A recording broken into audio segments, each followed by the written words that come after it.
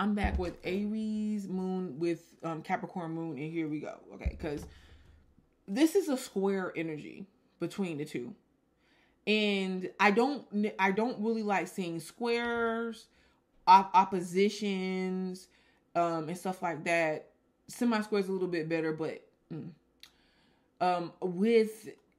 within the moons because it gets personal. This is where we got intimacy going on, and just people needing it, or it helps compatibility when we have individuals that can be on the same page emotionally, or at least understand each other emotionally, because this is where relationships, it makes or breaks relationships. Okay, it shows where you can be in close quarters with another person, in order to make a relationship happen, or a relationship work. And what we have here is we have one person's emotional, reactive emotional state, someone who acts on their emotions, should I say, someone who could be a little bit dramatic or wants some sort of immediate appeasing, that possibly enjoys arguments or debates, to liven up their relationship with their lover, or whatever. We have that meeting someone to where they're more serious about emotions, and they're more restrictive when it comes to putting out certain energy. And I'm not going to sit here and give Capricorn moons all this description like they're very mature and stuff like that, because some of them can act very immature.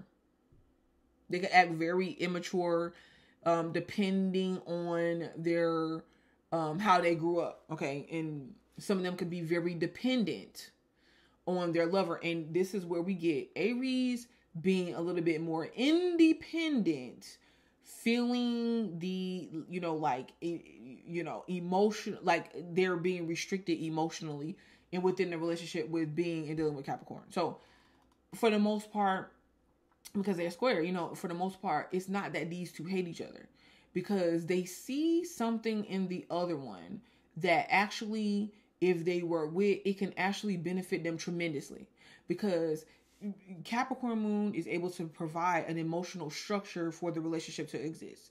Even when Aries moon is falling apart, being back and forth, emotionally reactive and stuff like that, Capricorn moon could be someone that's unfazed by what Aries moon is doing. Aries moon can actually, in return, find a very stable partner in Capricorn moon. Like, okay, well then, whenever I act up or whatever I do when I come back, Capricorn moon is going to be here. This could really irritate Capricorn moon. But at the same time, Aries moon has a point, because once Capricorn moon has established some sort of stability or consistency, it's not very likely that it's going to want to change what that looks like. And this is where they can benefit each other. But the part that comes into question for me is, are these two remaining in an emotional relationship because they really are open and available for each other? Or are they here out of dependency or codependency, or just out of sheer not being able to leave each other alone, or just what the other person has to offer, the stability that one has to offer, with the comfort in it, and things of that nature? This is where you can see these two come together, and they can stay together for a very long time. But at the same time, they will have instances where you will see Aries moon kind of doing their own thing, and Capricorn moon being in their own space doing their own thing, because emotionally they don't really speak the same language. They have things that benefit the other person that you would want to have. It's like, why wouldn't Aries moon want to have some sort of stable partner there? You get what I'm saying? That they can fall back on. Why wouldn't Capricorn moon want to have somebody that is able to, wouldn't want to have somebody that's able to kind of brush over what, Capricorn moon's shortcomings and what they did yesterday, and then could kind of be like, okay, well fine, let's keep going.